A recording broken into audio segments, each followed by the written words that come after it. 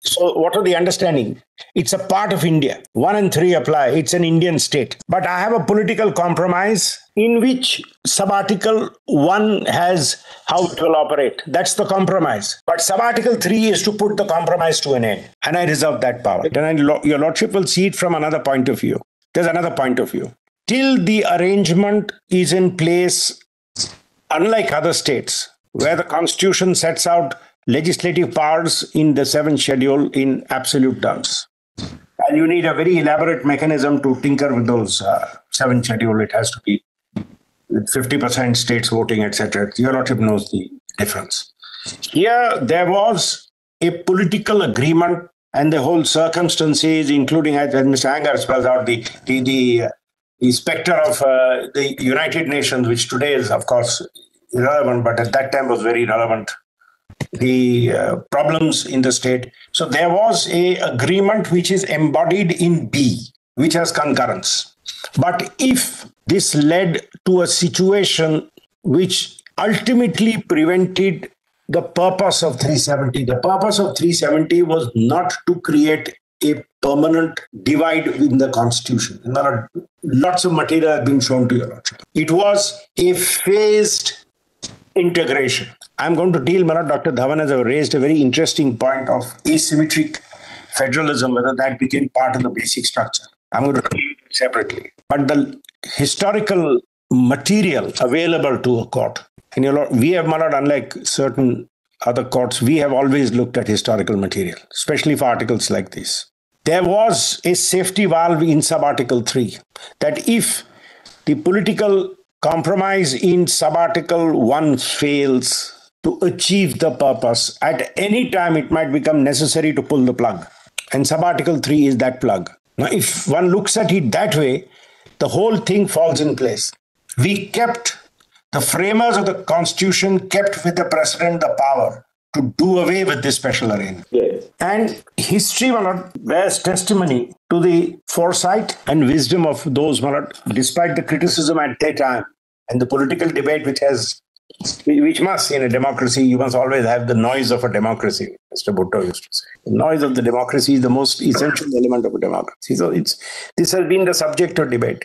But your lordship has seen the entire history of how phase by phase this has been narrowed down. The divide has been narrowed. More and more subjects were added. More and more alignment was brought about. Because the historical perspective of 370 is very important. The troubled relations. While there's always was a hope the relations with the neighboring country would be on good terms, the history of Kashmir did give rise to apprehensions.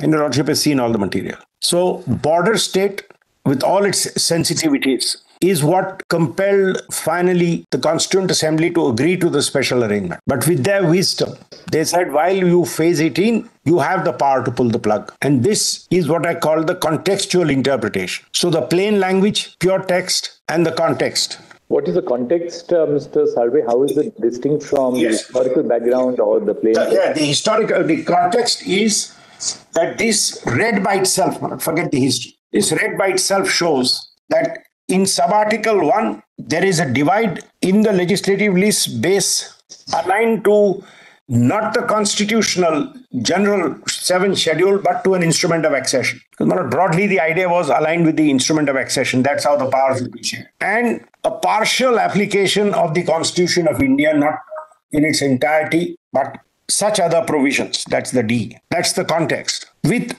a safety valve in 3. And the history of this provision also tells us it may be difficult to find a logic in each of these because these were a political compromise.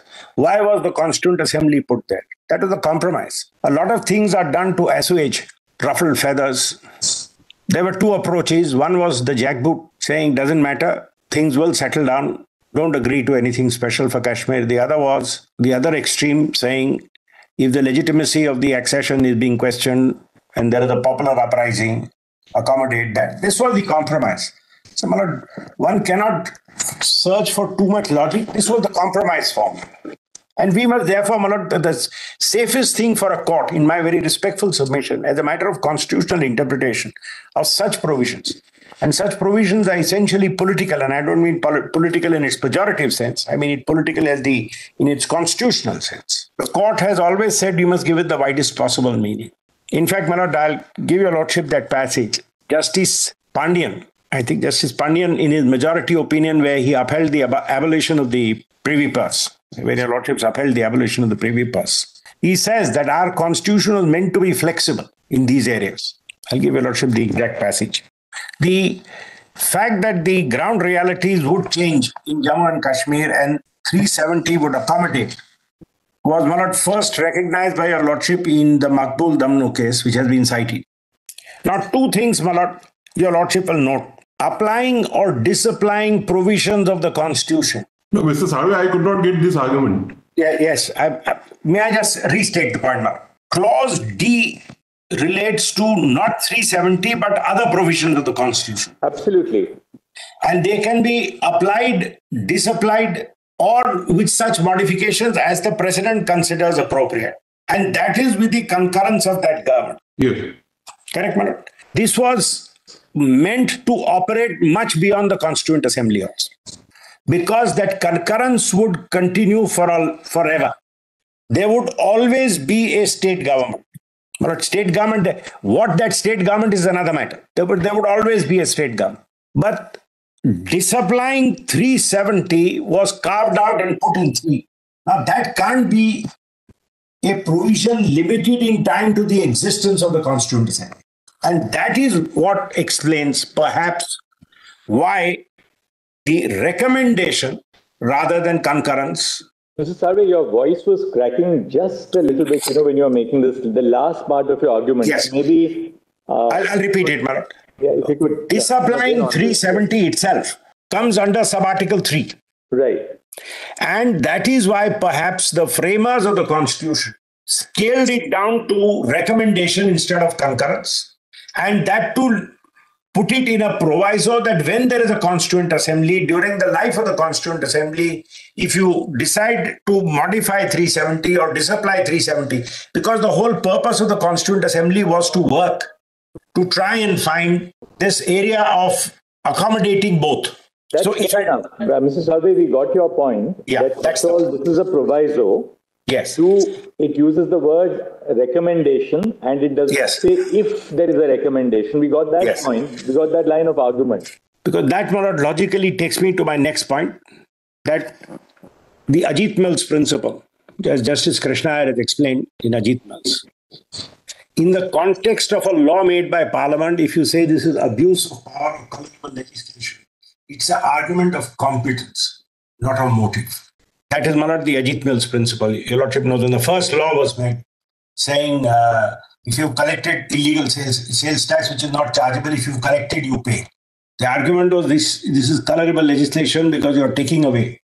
But Mr. Salve, even if it is a legislative power, yes, as you say it is, and probably it is, it's amenable to judicial review on the ground of Article 14. A legislative power cannot be challenged on the ground of malafides. For instance, you cannot say that Parliament did something because of a malafide intent, because you don't attribute malafides to a collective body of individuals. That's the reason for That's correct. More than that, Nagaraj, when they reduced the age of retirement, our court said you can't challenge the reduction in the age of retirement on the grounds that Parliament was acting malafide, because it's a collective body. Malafide is something which you attribute to an individual. More than that, my lord, your lordships have always said, where it comes to colorable device, supplementary, and all these, actually, they started that. It is really a competence argument. Colorable exercise of power in Tulloch, our court said, it really means that though you are purporting to exercise power under one entry, you've actually transgressed into another entry. So it's really a question of absence of power, legislative. It's a competence argument. It's a competence argument. Yes. And it's not the Wednesbury unreasonableness. But equally, Article 14 would be attractive. But 14 meet the test of Article 14. But 14 can have no application to an Article 370 sub-Article 3 situation. Of course, legislative power you can. If you make a rule which is plainly discriminatory, you can strike it down on violating 14. Of course. Because if Article 13 applies, the whole panoply of fundamental rights apply. But therefore, assuming that this is a legislative power, it is not immune to challenge on the ground of violation of fundamental rights. Correct.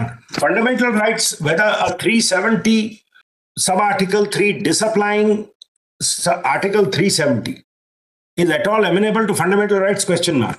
I'll address your lordship for a minute on that.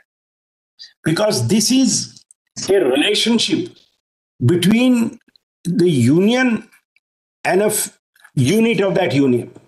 We are now units of that union. There may be parts of that relationship which create rights in favor of individual citizens. But if it affects an individual, a classical part of that, the provision of the on the right of residence. An individual, for instance, can say that I and people belong to my class have the exclusive right of residence in this state. By bringing in others, you are affecting my right under Article 14. Whether there is substance or not is a different thing altogether. But it's amenable to that challenge. You can't say that the challenge is immune.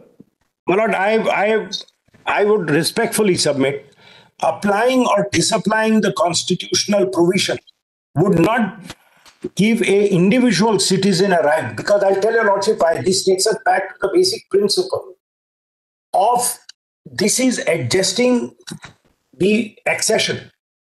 Now, my lord, in international law, for example, a citizen can never assert that I had certain rights under an earlier legal regime, and now there is an accession, those rights should be continued. Your lordships have rejected that, consistent following the principle of international law.